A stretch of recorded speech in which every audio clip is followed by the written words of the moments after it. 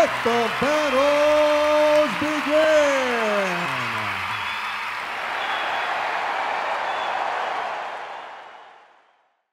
Introducing first, fighting out of the blue corner to my right. He's an orthodox style fighter, 75 feet 8 inches tall. He went officially at 134 pounds even. Tonight, he enters the cage with a record consisting of 3 wins against 3 defeats, representing Adrenaline MMA and fighting out of San Bernardino, California. Ladies and gentlemen, introducing Anthony, the Culture Roque.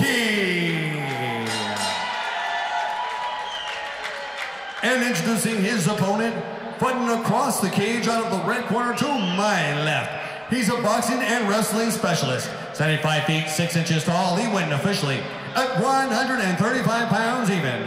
Tonight, he brings with him a record consisting of 5 victories against 2 defeats with 1 bout even. Representing a Team Quest and fighting out of Murrieta, California, ladies and gentlemen, introducing Mason Iacobellis. Once again, your referee in charge for this championship bout, Mike El Jefe Beltran. All right, y'all been over the rules already. Protect yourself at all times. Obey my commands at all times. Touch gloves now if you want. The sound of the bell, come on out and handle your business. Let's go. All right, this is our main event of the night at 1:35, scheduled for 3 3-minute rounds. There you see Anthony Roque in the blue corner. He'll be fighting Mason Iacobellis in the red corner at 135 for the California Fight League strap. Here we go. Both fighters coming out orthodox. Little bit, you can see the experience because they're not coming out there with everything. Wow, what a mean right roundhouse by Mason. But Anthony doing a good job of rotating position. Mason missing with an inside trip, but able to rotate Anthony into the cage. Now, the far arm is up, and you see Mason's arm on the right. Now he's reached down for a double leg. Anthony has tried to change his levels, trying to commit to that guillotine, which could have costed him the defense to that takedown. Once you're in side control from the guillotine, unless you have that chopped arm over, it's very difficult to finish. Anthony seems to be using it to get back to his feet, though.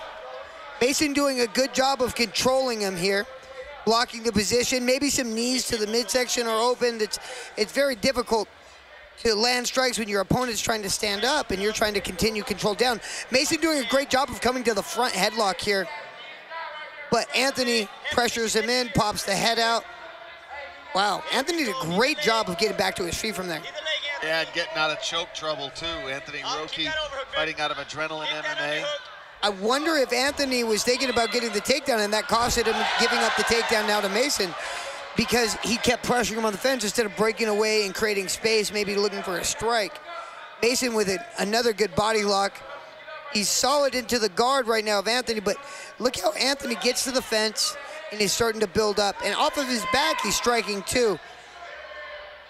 Mason Iacobellis with a great wrestling background, looking to use that here tonight to decide where the fight goes. To try to, he knows that there'll be submission attempts. Oh my gosh. Yeah, beautiful. He posted to measure his strike, and now look, great job getting back to that front headlock. Going from the front headlock to the high C, elevate, down. But Anthony's so long and lanky. Now Anthony tried to jump on that guillotine. Mason going to his knees, circling in, got to pass the legs. That's a chest match right there. You see Anthony trying to use it. If he can't get the submission, he's trying to use it to get on top. Beautiful tosses there from Roque. Roque 3 in a row. Now, sometimes when you get rolled like that, it can cause you to be a little bit dizzy. Peruvian necktie attempt. The defense is to push the leg off of your head. This is a very good move, but if Mason brings up his hand and pushes that leg off, you'll fall off into a guillotine. It's hard to finish, though. Up, nice. Low risk, high reward. A lot of times, though, it's high risk because you end up on your back. Mason driving in, trying to finish the takedown. Anthony has not stopped trying to finish for the submission this whole round. Mason could be down in the judge's eyes because of the attempts. However, Mason was the aggressor and forced the takedowns. Either fighter right now could have gotten that round, and whoever is better and whoever conditioned better for this fight, I have a feeling is going to pull away. Great. Iacobellis, I thought, kind of pulled out the first part of the round, and Roque looked great in the second part of the round. Oh my God, that was amazing. Wow. Both of them connecting, and neither of them backing up. Amazing. Oh my gosh. Now, Mason closes the distance, but instead of engaging the grappling, breaks off and throws some strikes there. A lot of times you can land a big shot breaking away off of the grappling because your opponent is thinking about defending the wrestling. Then his hands are down or he's in bad position. A beautiful head kick. Not sure if he was planning that head kick and or if he timed it, because it could have been to the body. Right away with the high C. Now Anthony, he's had luck in the past pushing away with that knee and getting back up from the head position. Earlier in the first round, the early one in the first round, he did a great job getting right back up. But Mason seems to have secured side control. We've seen him earlier post and then strike with the opposite hand, but it's hard to do in this position. He's trying to use that knee to maybe pin the arm down of Anthony. Anthony holding tight. It can be very frustrating when you want to do violence to somebody and they're holding you tightly. Look how Anthony's stopping Mason from being able to land strikes by just pinching in there. Mason's going to want to try to pin that arm down with his left knee and then continue to keep Anthony flat. Got to be careful and respectful of that triangle that was there. Oh, beautiful leg kicks. Ah, nice. Anthony answering back. Now, right now, in the judges' scorecards, like, they're giving it to Mason because he's still standing and he's winning the position. Oh, got to be careful. Came very close to getting an up kick there. I've seen many fights finished with an up kick to a triangle. Now, once the foot is on the hip like that, Mason needs to cut his hip. You don't want to stay in a position to where your opponent has an advantage. That's all it is. Who's got the better position? This is reminiscent of the early part of round number one when Mason was able to dictate where the fight went. He was able to use that strength, that wrestling background to put Roque down when he needed to. Now we'll see if Roque can turn it on for the second half of round two, the way he turned it on for the second half of round one. As the round continues, you've got to address this rubber guard. You've got to you want to force that arm in and swim in between so your opponent can't get a triangle or omoplata. Oh, or you can pick him up and slam him. He's so strong. He did that in the first round, too. He lifted Roque up and just held him there for a while in the air. A lot of times I'll tell my fighter to put his forehead underneath his opponent's chin, and you will accidentally headbutt them as you slam them, trying to force yourself out. And it's just out of consequence. This was a much cleaner win of the round for Iacobellis, although, oh, last-minute sub attempt there.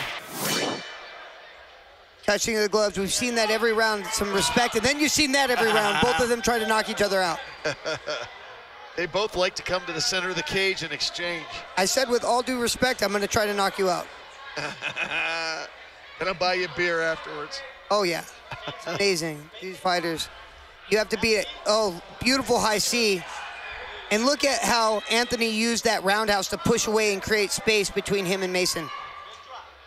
That was beautiful. That was a well-placed roundhouse, and instead of just using it for damage, he used it to create space. Ooh, nice hook. Mason caught it coming in. You want to keep your momentum, so you want to continue to pressure. You don't want to look for one big shot, but I would expect maybe fake the takedown and throw an overhand. Especially when it looks like Anthony was trying to check hook there.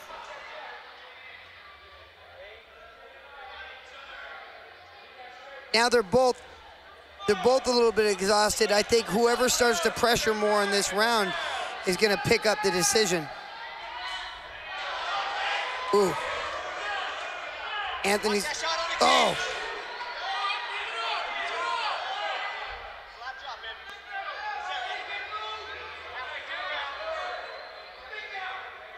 Oh, beautiful shots.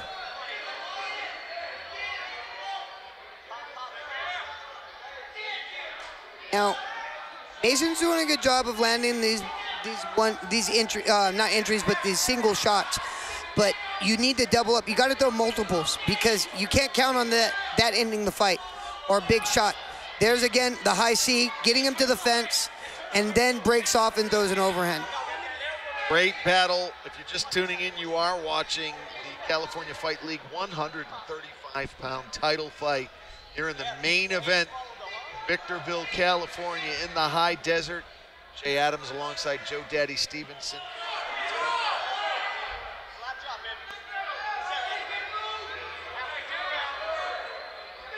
And Anthony Roque's so dangerous. It's difficult to pressure with Anthony when you've been taken down several times because you know that makes it easier. Now we have some cage control, but Anthony has underhooks.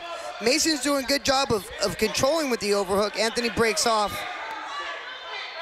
Still anyone's round. Yeah, he does not have a lot of time, though. He's got to let his hands go.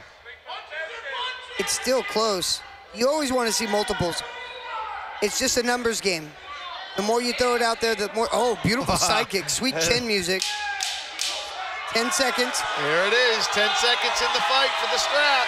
Somebody's gonna get hit right now. The crowd wants a trade. Crowd wants a trade. Good scrap, good fight for the title. Ladies and gentlemen, how about a big round of applause for both of these warriors. 3 fantastic rounds of action. And now to the judges' scorecards, we go for the official decision. Both judges, Chris Lieben and Rafael Davis, both see the bout 30-27. While Jackie Dakin has it 29-28, all in favor of your winner by unanimous decision. And now the CFL 135-pound champion from Murrieta, California,